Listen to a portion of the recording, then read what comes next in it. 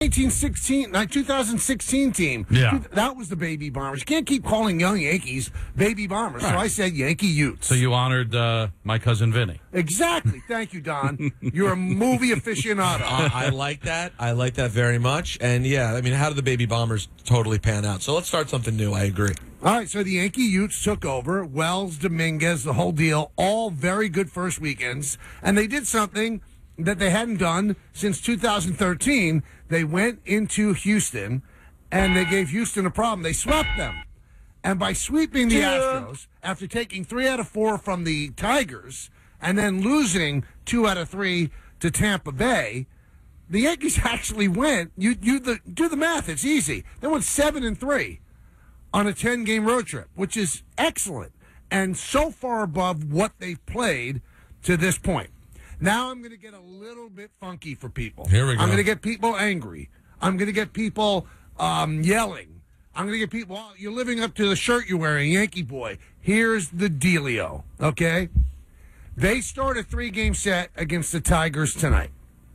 The Yankees are now 1 game under 500. So by sweeping Houston, you actually make it a legitimate chance that they will finish the season over 500. So they have 25 games remaining. Don and Peter, I have mapped out. You ready for this? I have mapped out a path, an unlikely path, a path that probably isn't realistic, a path that's probably like the yellow brick road. This is the Wizard of Oz before the color took over, because all of the analytic websites say that the Yankee chances of making the playoffs happens to be about 0.5%. Not what you want, as Joe Girardi would say. No. But there's a way. There's an avenue, Peter, that I have carved out that it might be done. Are you ready? Yeah. Don, are you ready? No, but go ahead. All right, so they're 68 and 69. They have 25 games remaining. I think 87 or 88 wins will get you the third wild card.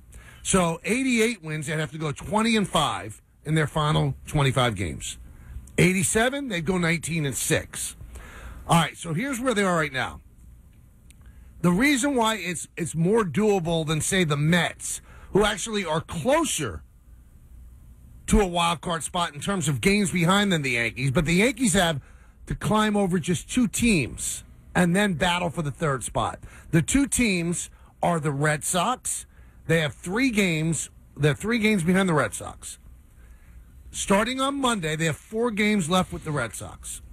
They're 7 games behind Toronto. They have 6 games left with Toronto. All right, so if you could somehow clear them, and this is where it becomes very unlikely, if they could actually go 10-0 in those games, unlikely, then it becomes very feasible. I'll tell you why. Because then you're going to have to beat out Texas, Houston, or Seattle. Well, let him keep going. No, keep going. Yeah. Go ahead. Walking Over to Cuckoo's Nest was a very popular movie. Yeah, So yeah. People Houston like insanity. plays Texas 3 times. Okay. Houston plays Seattle 3 times. Okay. And here's where you could sprinkle a little fairy dust into the chance. Okay. So you're telling me there's a chance. Now, before you jump on me, Peter, Don remembers this well. The Mets had a 7-game lead with 17 left to play. They lost the lead. So the Yankees are 8 out, but they have to jump over more teams than the Mets had to lose the 7 games. The thing that makes it very, very funky, Texas plays Seattle 7 times out of the last 10 games of the season. So that means that if Houston can win the West, the Yankees need Houston to win the West.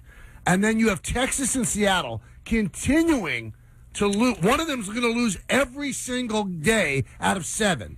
One of them's losing every day. You keep winning, you're gaining on somebody. Again, I agree with Fangraphs. It's about a 0.5% chance. But you're telling me there's a chance? Yes, there's a little bit of a chance. I mean, that was So we've gone from Cashman and Boone have to go They got to reconfigure the lineup. Then now you're painting a scenario where you're running this back. Yeah, they may be a bit. Because now you forget about finishing above 500. You're going to make a miracle run to the playoffs. Yeah. They're going to extend Cashman and Boone. Yeah. Well, you got 4 years left on your contract, Brian? Let's give you another 6. You're not going anywhere. Yeah, after this? And, the other thing that you didn't mention, I don't believe you mentioned in what was insanity rambling, is that the Rangers play the Blue Jays and the Red Sox. So somebody's going to win those games. So somebody you're chasing, Michael, is going to win. Yeah, and somebody you're chasing is going to lose. No, I get it. I'm not saying that if they get hot, Michael, they're not going to pass people. But you brought up the Mets and the Phillies and what happened in 2007. But it was just the Mets getting falling apart and the Phillies getting hot. So you're asking a lot of teams. Plus, the Rangers have 3 games coming up against Oakland.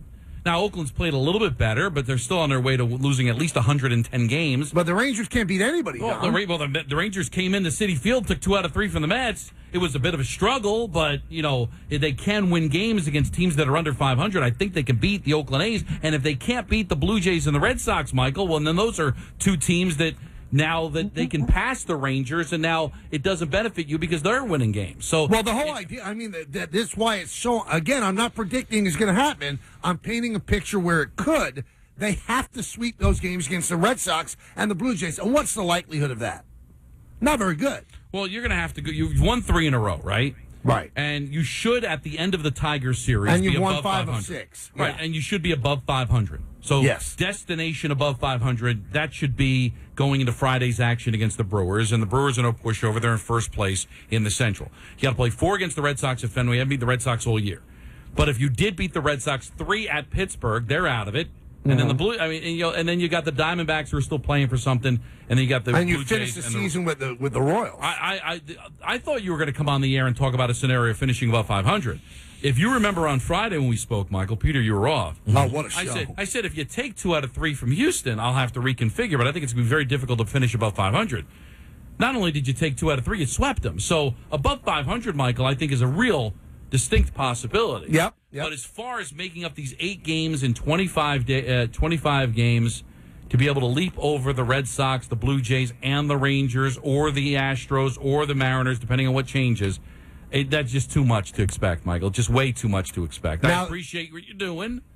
All right, there's a chance, but, not going to happen. Hey, now here's the thing where it gets funky, and you said it as a pejorative statement, but it's really something to consider. If you ask a Yankee, and we can ask Yankee fans, because you know what? We have the ability to do that. You can actually talk to us. That's the way it works. Yeah. If you're a Yankee fan that hates yourself some Brian Cashman and hates yourself some Aaron Boone, do you want them to finish strong? Because, Don, the best way to elicit any kind of change is for them to have the most miserable season of all time. And I would say that's finishing under 500 for the first time in 30 years and finishing in last place. But if they scratch and claw and finish with 85 wins, does the season have the same stain? Now, I think it still does because this team was supposed to go to the World Series. But will it be looked at differently by Hal? Will it be looked at differently by the people they bring in to evaluate what's going on? And if Dominguez is the real deal, and Austin Wells is the real deal, and Everson Pereira is the real deal, not saying they are, and Oswald Peraza is the real deal, and Oswaldo Cabrera is the real deal, do you get an opportunity then to just completely dump on the farm system if they can give you 5 viable players? You can't, Michael.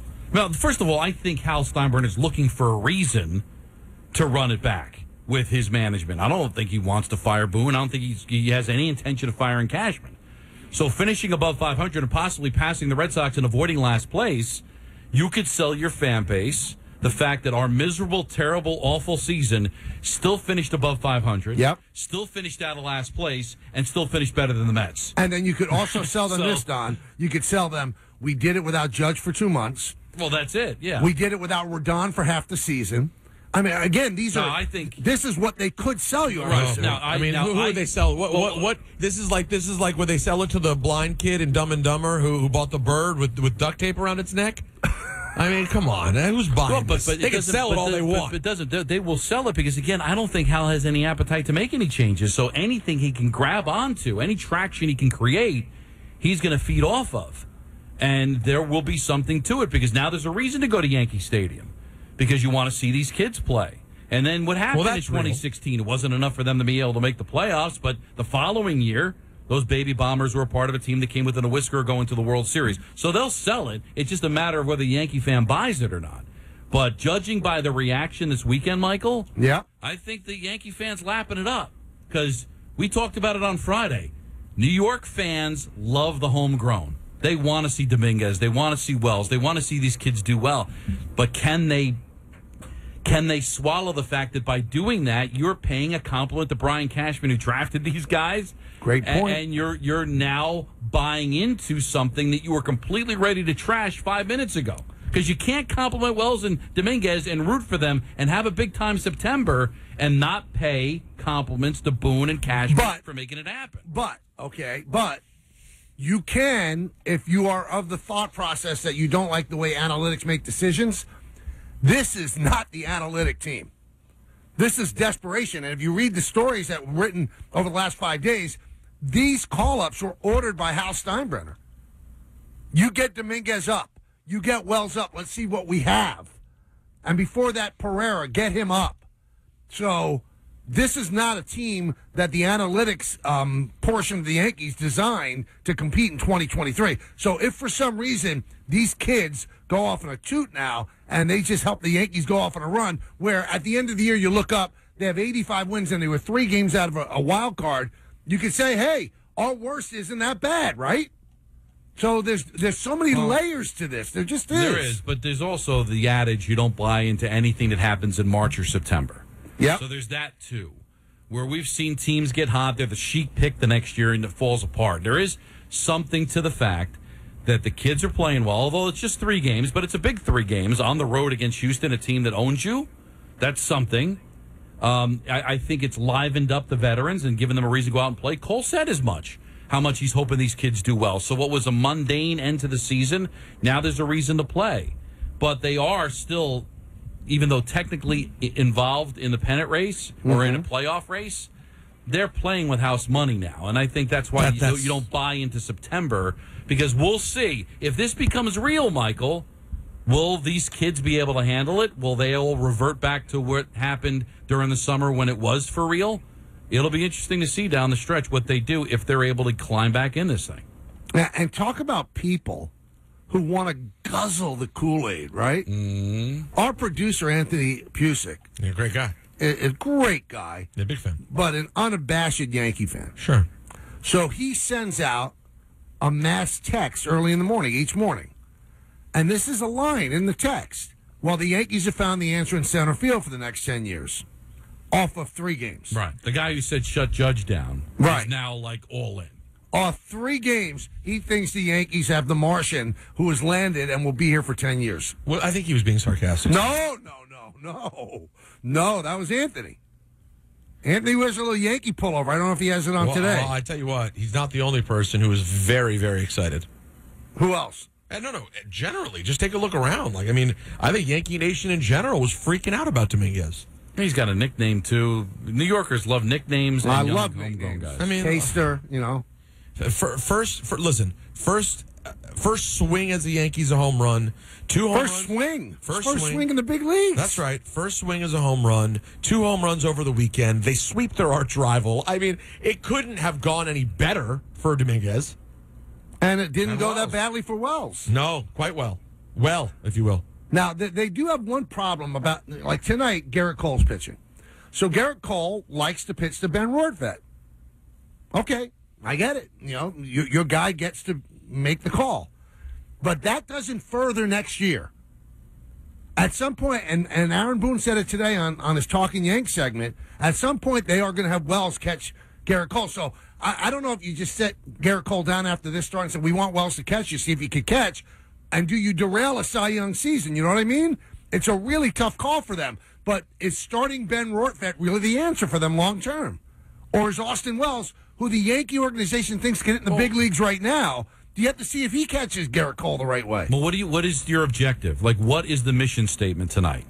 Is the mission statement is to obviously to win a game, but you want to continue. The only positive thing out of the season is going to be Garrett Cole winning the Cy Young. Yeah, but ultimately, forget about individual statistics. What you're looking at is, are you trying to grow your kids, or are you trying to stay in this thing? Because if you're trying to stay in this thing, give Cole what he wants and go out there and win a game. When you're fourth in a row, and start building some momentum. If you really want to see the kids, then you have Wells and have Cole deal with it. So what is the statement? Because you can't, in this case, you can't do both. So give Cole the best chance to win. I say let Wells catch because it's the Tigers. I would think Cole would be able to navigate through the Tigers lineup no matter who his backstop is. Yeah, but he's very peculiar with who he's pitching. I mean, he grew up with Kyle Higashioka, and Kyle Higashioka doesn't even catch him. Here's Boone talking about Wells on the Talking Yanks podcast. All right.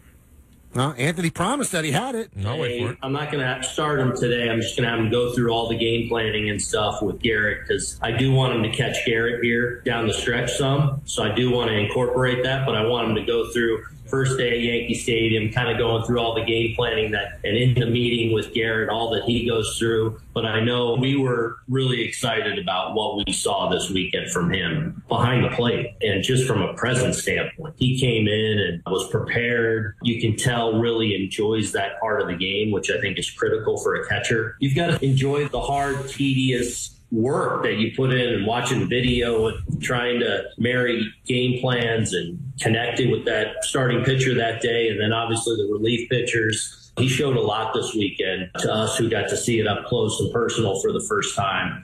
So excited to see him continue to grow in that role and to see how he grows and his connection with the pitching staff as we move forward the rest of the month. But I thought he had a great first weekend. We're in the middle of Diamond Notes, brought to you by London Jewelers. One thing I noticed about Wells, I was in the clubhouse on Saturday. Yeah, this is a rookie. So Friday's his first game, and he did the same thing on Friday. Dominguez has to show up at the ballpark, look at video of the pitcher they're going to face, and work out a game plan how he's going to attack him. Wells, that's secondary. Wells was sitting down with Luis Severino for about 35 minutes in the middle of the clubhouse going over everything. He can't even concentrate on his hitting. So the fact that he has 2 RBIs already, a couple of hits, had a double on Sunday, that bodes well.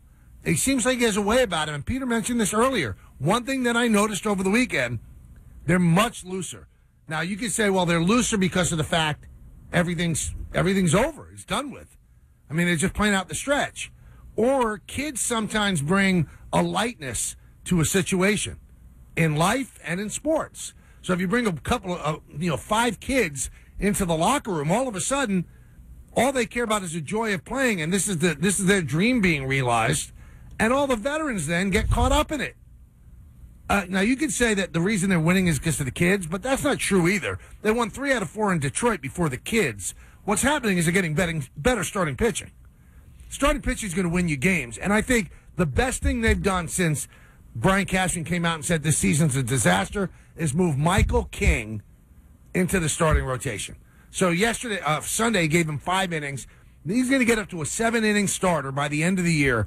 He should be one of their 5 starters next year. It's easier to find people in the bullpen. I know he's extraordinary in the bullpen. This guy's got the pitch selection and the talent to be a number 3 starter in the big leagues. That should be their plan moving forward. They're going to need starters. Montas isn't coming back. Severino's not coming back. Cole is back. You don't have any idea about Nestor Cortez. He's out with a rotator cuff problem. So who's going to be your starting rotation? Clark Schmidt's probably in there, and Michael King as well. And you hope that Rodon is fully healthy next year, and he's one of your starters. But I think that's one of the smartest things they've done is transition Michael King into a starting role because I think he could be very, very good at it. I just want to remind everyone that in case you think we're only doing fantasy work today, like Dungeons and Dragons and different kind of fantasy games, we're going to talk about real football starting at 4 o'clock. I just want to. We're talking about real baseball now. No, we're talking fantasy. We're playing Chutes and Ladders right now. We're playing fantasy. Who didn't enjoy Chutes and Ladders? No, we all did. But guess what? And I enjoy when I was busy over the weekend. I was traveling. I followed along with John Boy and Talking Yanks every great at bat. It's cool stuff. It's fun. The kids, the Utes, Yankee Utes. I dig it. But Like, can we get back to reality? Well, I want to see the fan base that has been so negative, not just this year, but for half of last year, how they feel about it. Do they I don't think they like it. Do I they don't buy think they into like Michael? it. We'll see. And we'll talk to them when we get back. Those are Diamond Notes brought to you by London Jewelers, the